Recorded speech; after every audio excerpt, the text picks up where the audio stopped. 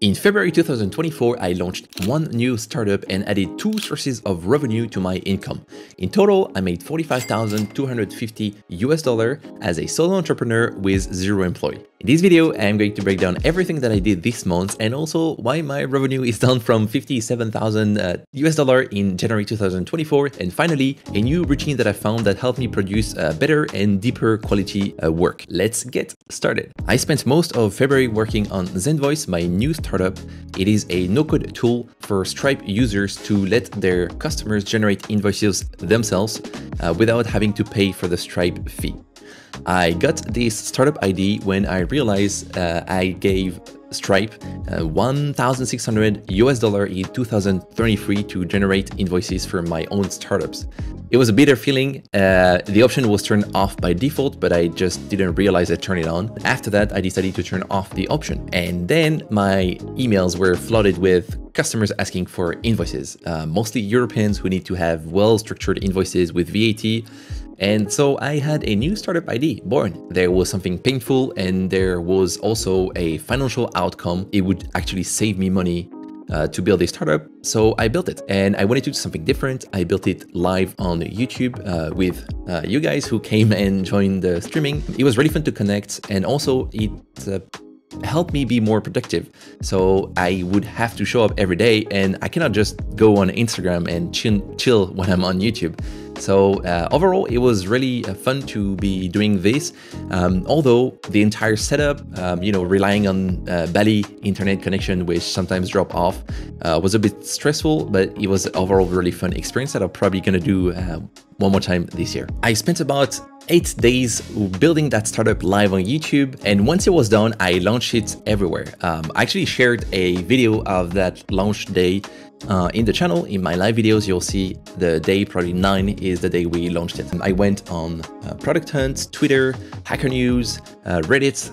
I made little videos for that, and the product got somewhere around 4,000 visitors within the first 24 hours, which also got the first customers. To my surprise, it got the attention of some people like Guillermo Rauch, the CEO of Versal, a billion-dollar company. I think he enjoyed the little notification pop-up that I created. This is absolutely crazy to me, as I am just a little internet maker alone in my room, and I get the attention of really famous people like this. It was just mind-blowing.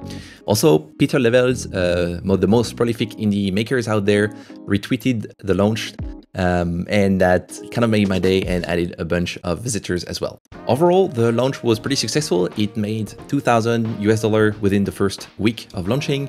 And I have some promising signs that there is some potential for this startup, because customers would email me that saying, oh, finally a solution for that. So it feels like I'm relieving a pain for some people, which is a promising idea for the future. All right, now let's talk about my product bringing the most revenue, ShipFast. ShipFast is a boilerplate for programmers to ship startups faster.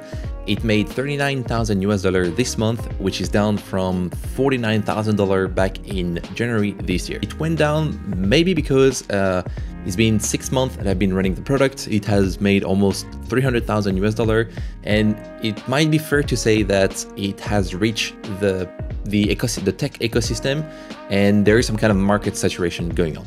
Or maybe it's just me not spending enough time marketing it. I'm not so sure about that, but at this point, it really doesn't matter, because I receive messages from people who are actually shipping startups and making money online thanks to ShipFast, and that really fires me up. I also added 2 new components to the boilerplate thanks to the launch of ZenVoice. There is now a new testimonial component as well as a with and without component. My 4 other startups had a steady revenue this month, bringing about $3,000. I have no customer support whatsoever, so this is some kind of true passive income, if I may, but this would not be possible if I didn't have an audience of 75,000 people on Twitter. Talking about Twitter, I made $250 in February from the creators earning revenue. Nothing crazy, but I'm just happy to have this little income stream, and also added 5,000 new followers. And if you just joined Discover my Twitter, thank you. And finally, I added a new stream of income to my revenue. It is YouTube. I just got 5,000 subscribers on YouTube.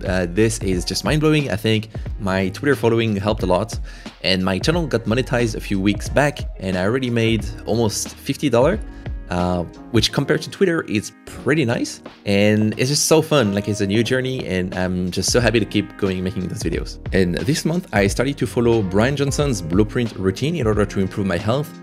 And this was a mistake. I bought a sleep tracker in order to calculate my sleep score by the end of the night. And I realized that this got me really anxious because I was getting obsessed getting the perfect sleep score, which ironically would keep me awake at night and make my sleep score worse. So I ditched the ring. I got back to my simple routine where I don't work past 6 p.m. My wife and I would go out of the house because that's where we work. At night, we would stretch, play games, read books, whatever, which is not work. And my overall sleep would be really good. Actually, in the past 5 years or so, I have put sleep as my #1 priority without tracking the data. It literally changed my life. It made me much more motivated to work. It improved my creativity. It made me better at handling stress and anxiety. This is by far what has impacted my life the most. If you can, take care of your sleep. All right, that's it for February. For the month of March, I expect pretty much all my revenue to go down because I have a really big project that I want to focus on. I expect it to be about 3 to 6 months of work, which is a little bit daunting.